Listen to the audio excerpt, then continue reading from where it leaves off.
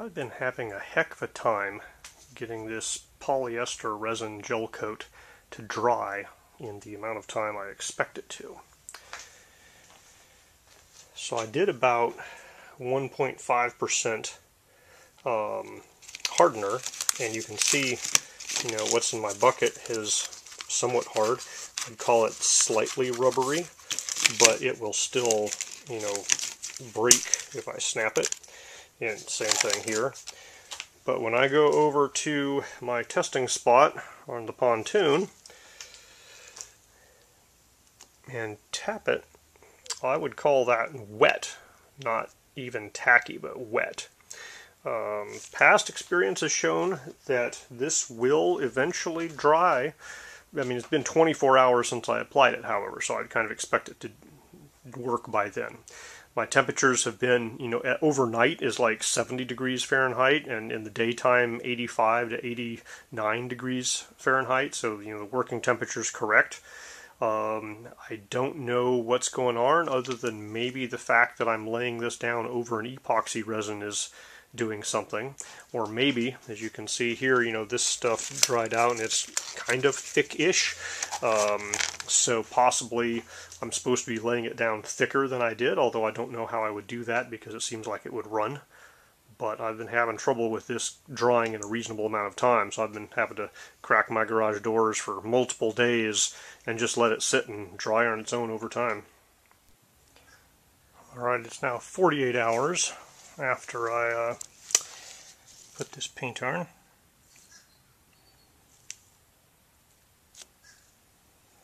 It's getting slightly tackier, but it is still wet. Alright, 72 hours.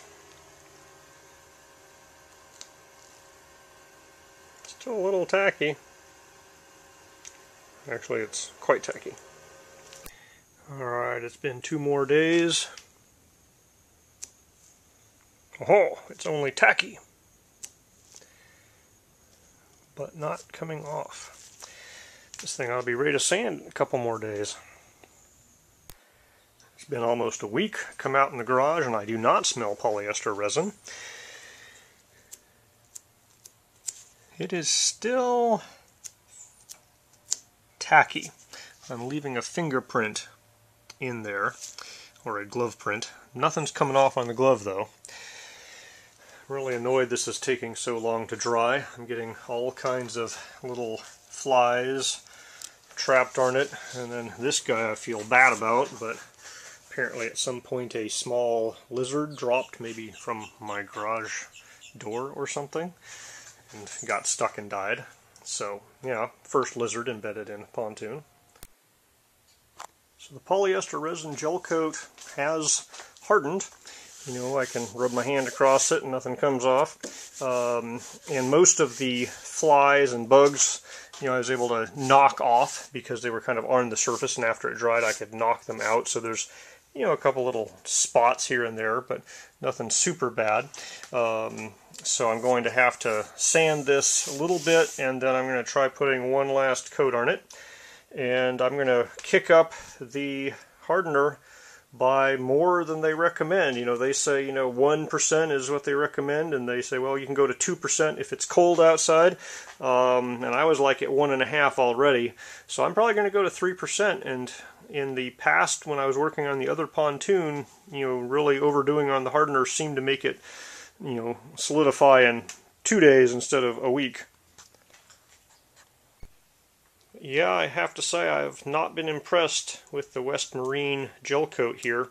When it shipped, it was supposed to come with a hardener in the box, and it did not. So when I called their customer support agents, they shipped me a package of hardeners, and it's possible that the package of hardeners they shipped me isn't the right concentration or something, although, I mean, it's MEK, right? It's just MEK. But so for whatever reason, it is not setting up using the directions, following the directions on the can with this particular batch of hardener. So I'm going to be using more in the future. Alright, so last time I used 1.5% hardener, and this stuff here in a thin layer didn't dry for a week. This time I moved up to too much hardener. I used 3% hardener, and the stuff that I got down in a thin coat is just slightly tacky. It's not coming off on the glove, but you can kind of hear it tacking there after only about 20 hours, which is acceptable performance on a cure time. Unfortunately, because I used too much, it started to harden up in my paint tray. And this was the absolute last batch I was doing, and I didn't have any more. So instead of throwing it out, which is what you should do in this situation, I threw it on top and I hit it with my roller as fast as I could to try to get it all over the place. And you can see, from the paint tray it had kind of blobs and hard levels. And also in an area over here where it was too thick, it was thick enough that the heat built up enough so that not only the layer I put down, but it adhered to the layer below it and dried it and then cracked it up. So I get this, xenomorph popping out of my pontoon type effect here. So I'm going to have to fix that, but I won't be using polyester Gelcoat. I think I'm going to be going down to some type of epoxy here.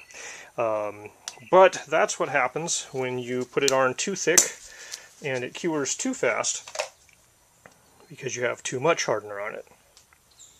Now in the areas where I put it on, a reasonable paint thickness, the 3% seemed to work pretty well. So I think if you're laying it down with a roller in a thin coat, you need to get enough heat to cure. I think, maybe 2.5% might be the right amount, but you want to work in very small batches, maybe, half of this at a time. Because I got 3/4 of it done before the stuff really started to go badly in the pot.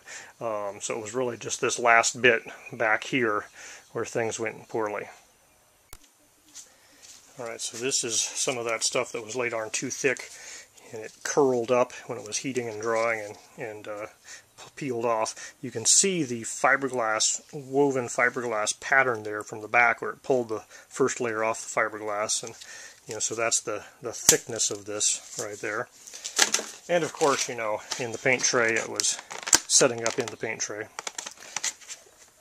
and of course in the mixing pot, but that's not hard to get rid of.